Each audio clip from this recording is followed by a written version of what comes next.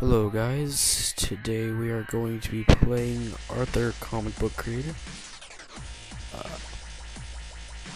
It's a pretty good game.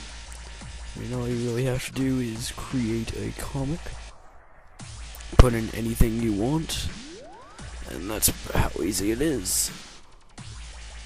Now, first thing you want to do is get a picture, or a figure of anyone. I chose Arthur for the first scene. And then you have to put in some text, whatever you want.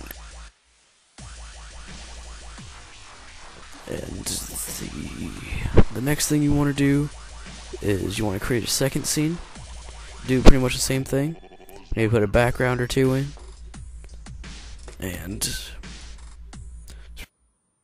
this scene I chose the brain, because why not? And then the last thing you want to do is create a final theme, or scene, sorry about that. The last thing you want to do is create a final scene, and put the end at the end if you want, I don't really care. Now that's pretty much it.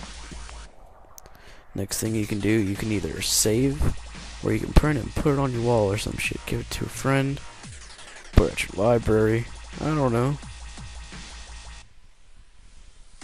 Do whatever you want.